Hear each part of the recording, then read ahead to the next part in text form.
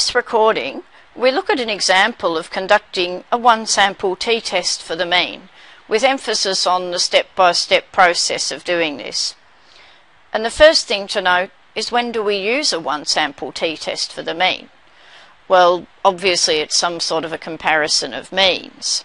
And in particular, with a one-sample test, we will have just a single sample where we're comparing its mean against some fixed number, which is a hypothesized population mean. And often that number will be based on experience or history, or something known that we're directly comparing our sample with. For example, here we're told that scores in a particular statistics subject are normally distributed, with a mean mu equals 62. So that 62 is our hypothesized population mean. We're then told that the subject was taken by students studying a number of different courses, including engineering. A random sample of 16 engineering students studying the subject was obtained, and it was found that these were the following scores for their subject. So looking at this, clearly it's a one-sample test for the mean. But sometimes such a test might be a z-test rather than a t-test. That depends on whether or not we know the standard deviation of the population from which that sample was drawn. And here there is no information about the population standard deviation, therefore the t-test is used in this case. So let's look at the step-by-step process then. And the first thing is, what question are we actually trying to address? And here the question is, does this data provide sufficient evidence to conclude that the mean score of engineering students taking this subject is higher than the overall mean score of 62 for the subject? And we're wanting to test this at the 5% level of significance. So the first step is to determine the null hypothesis H0. And that will say that there is no difference in means. In other words, according to the null hypothesis, the mean score for the population of engineering students taking this subject will be the same as that of the general set of people doing the subject. That is, the population mean score in the subject for engineering students will also be equal to 62. Therefore, we would write H0 mu equals 62 in this case. And according to that, any difference we actually saw from that in the sample would just be due to sampling variability. What about H1? That is the alternative hypothesis, and it will say that there is a difference of the type suggested in the question. Here the question is specifically looking at whether engineering students have a higher score than average on this subject. So therefore, H1 would say that the true mean score of engineering students is greater than 62. And because the difference is in a specific direction, this is an example of a one-tailed test. Significance level alpha, that is stated here as 5%, so we write that as 0.05. We can then calculate the test statistic, and here I'm going to mainly focus on the step-by-step calculation, but if you're interested in some of the more conceptual background to that, we also have StatsCasts going through that. But here we'll mainly look at how we compute that. And the test statistic T is the sample mean x bar minus the hypothesized population mean mu divided by the standard error, that is, divided by the sample standard deviation on the square root of the sample size. Therefore, clearly the first thing we would need to do is calculate some of these sample statistics, and we could use our list of data to get the sample mean x bar. If you calculate that in this case, you might want to pause the recording and work that out now.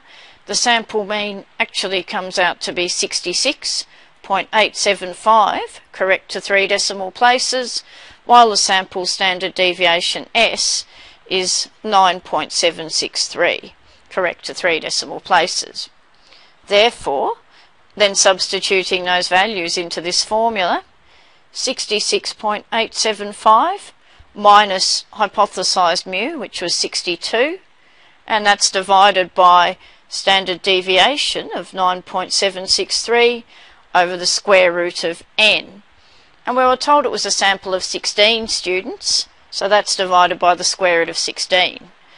And just one word of warning, make sure you work out the numerator, then the denominator, before working out the whole value of t, or if you are going to do it in one step on a calculator, make sure you put brackets around the numerator expression and around the denominator expression, so that you make sure you get the correct result. And that then gives a t statistic in this case of 1.997, or approximately 2. So that's telling us that the sample mean of 66.875 was roughly 2 standard errors above the hypothesized mean of 62. And in some texts people also call this t-calc for the calculated value of the t statistic. We then want to find the critical value of t, which will be the decider as to what values would lead us to reject H0. And we use t-distributions and inverse t-distribution tables, for instance, to find the critical value of t. So it can be verified in this case if you use a table to do that, remembering that it's a one-tailed test here. The critical value of t is found to be 1.753, and if you're not sure how to do that, we have a separate recording on this. Just in case you want to quickly calculate it now as you're working through, I've just temporarily put up the cumulative t-distribution table. So that's an inverse t-distribution table, and so you might just want to pause and work that out now. Now this was a one-tailed hypothesis test, where we're interested in whether engineering students have a higher score than average on this subject. So if we think about our t-distribution, which is always centred at 0, and this is an extremely approximate sketch, but the critical value of t that would lead us to reject H0 is if t is greater than 1.753 in this case. And the reason why it would be in that direction is because H1 was saying mu greater than a certain number, while our actual calculated value of t was over here approximately. So our calculated value of t was 1.997, which is indeed greater than that critical value. So in this case you can see that the calculated value of t was greater than the critical value, and because of the direction of the hypothesis test, that therefore leads us to reject H0 at our 5% level of significance. So what can we conclude then? Well, rejecting H0 means that we've found enough evidence to conclude that in this case engineering students do have a higher mean score than the overall mean of 62 across the subject. That is, if we're writing that conclusion, we can say that at the 5% significance level, there is evidence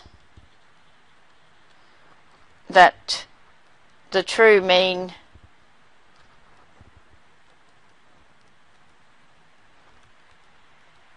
for engineering students